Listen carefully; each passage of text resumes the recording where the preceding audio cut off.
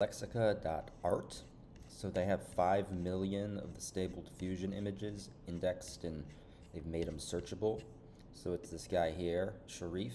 He says that it was a weekend side project in just 12 hours, 100 gigs of egress. That's pretty crazy. I can't only imagine what it is now. It's been online for a few days. But they have the prompts next to the images, and of course you can search. So say enamel pin. Now here are some enamel pins. You'll notice that the spelling isn't that great. That's because this current stable diffusion model doesn't have the 20 billion size parameters of, say, like Google's party model that learned to spell. Smaller parameter sizes, you don't really get spelling. These models also learn to count, so you can be like 4 dogs, 1 cat in the scene, and it doesn't just put 15 dogs in. So future versions of stable diffusion are going to have spelling and counting likely. That's just natural, more data, more capabilities. This is a wolf. You don't need spelling for the wolf. So let's copy this prompt. I will show you the GoBot. GoBot is actually live. So you do dream, and then you copy and paste your prompt, and you tab over. You have all these others. So I can say N for number, 4. Yeah, let's just do that. See if we can get some clean wolf enamel pins. And they're supposed to look like this. So here we go. And there they are. Other thing, I can up on my keyboard, up arrow is going to give me the last prompt I use. So I can just say Diffusion.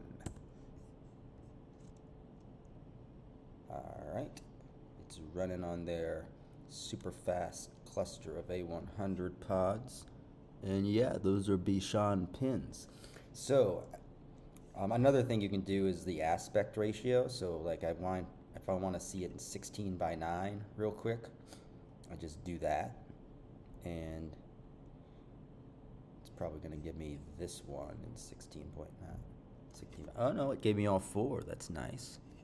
So yeah, if I click on one of them, like this one, then I get that, and then I can be like 5:7 aspect ratio, and see what it does. It's amazing how quick these things are. So there we have it. Well, you get the point. So basically, Lexica allows you to search. You can search for your favorite celebrities, see some creepy photos people made during the beta. I did go through, not all the photos from the beta are in there.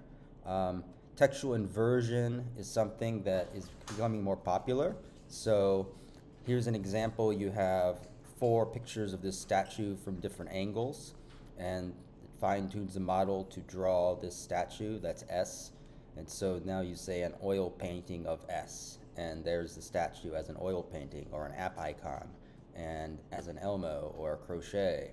Same thing with this statue. Just needed 3 images of the statue, and it learned to draw the statue. 2 S in this painting on a boat. So it put 2 statues, because 2S, or an S backpack, Banksy, and then this themed lunchbox.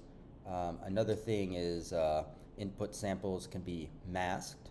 So like you mask the Mona Lisa, you mask these guys on the beam, and then the 4 images of the statue, it starts drawing that where the Mona Lisa would be or where the guys are. Same thing here.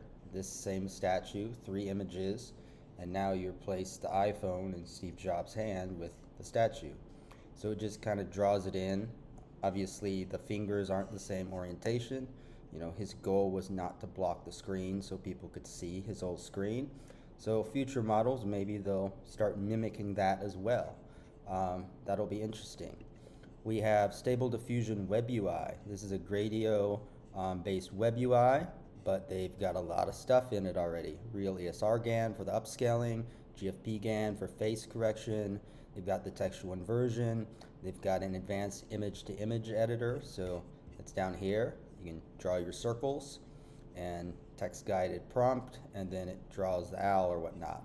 And a lot of functionality in these web UIs. So This is probably the most advanced one I've seen so far, but open source repository, I will link it below.